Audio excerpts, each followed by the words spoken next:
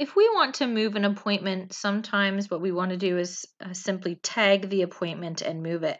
Tagging equates to cutting and pasting in a Word document, for example. So in order to do this with Periwinkle's appointment, who actually is standing in front of me right now and needs to move her appointment from December 18th to a week later, what I can do is I can simply right click and click on tag, or I can type the @ symbol, which is Shift 2.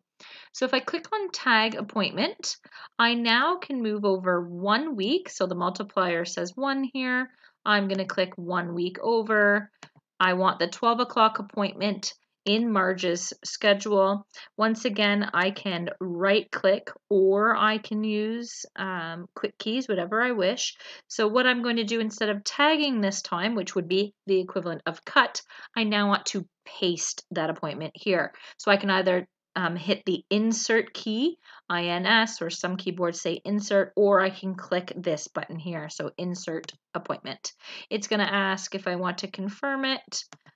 No, I'm not going to confirm it, so it's left as unconfirmed at this point, and you'll see that I pasted it now here on December 25th, 2007.